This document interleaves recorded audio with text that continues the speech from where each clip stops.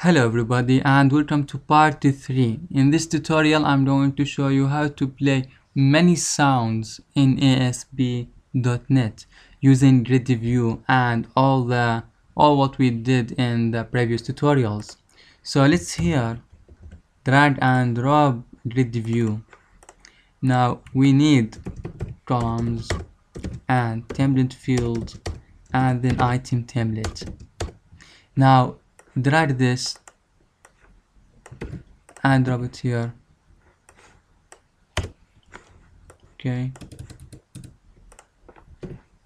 go to the code, view code, and let's use another code from here.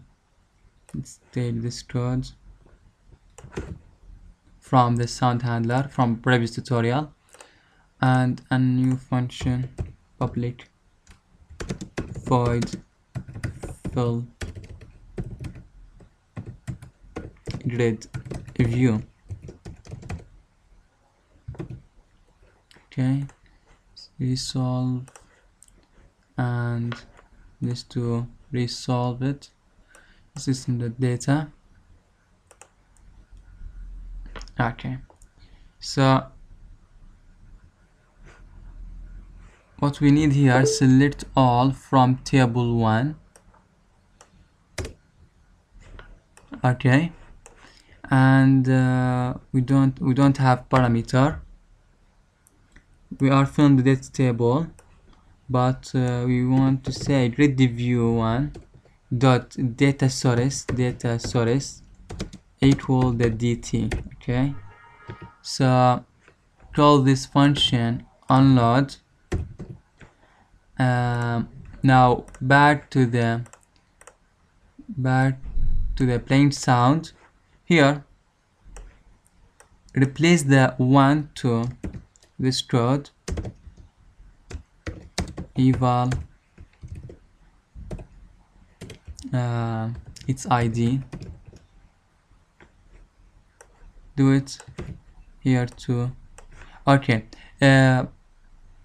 eval, okay, here too, and here. Save.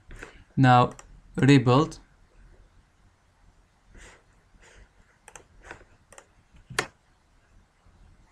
Refresh. What's wrong? GridView 1. Save all, rebuild. Okay, we didn't bind in the GridView dot data bind. Okay, that's the problem with copy paste and code. Save, rebuild.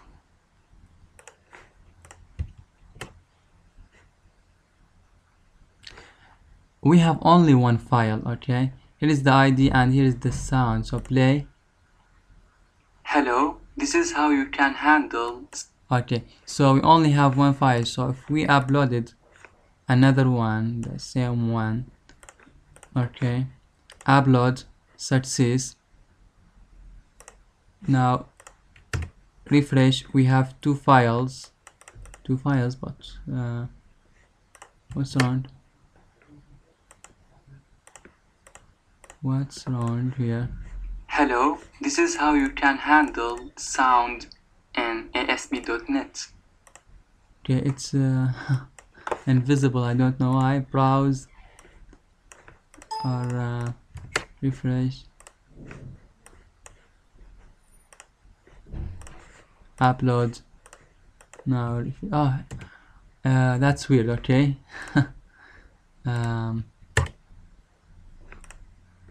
Wait a little.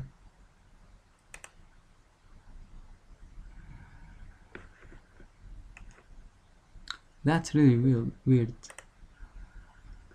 Hello, it is here, this is but how you can't see it. Sound in ASP.NET.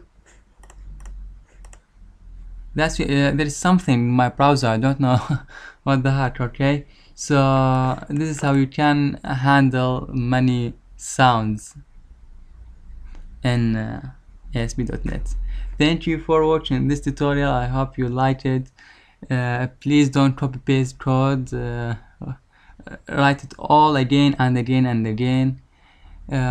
Please watch my other tutorials. I have cool tutorials, cool unique tutorials. There is nothing like it on the whole YouTube. Okay, so thank you for watching again.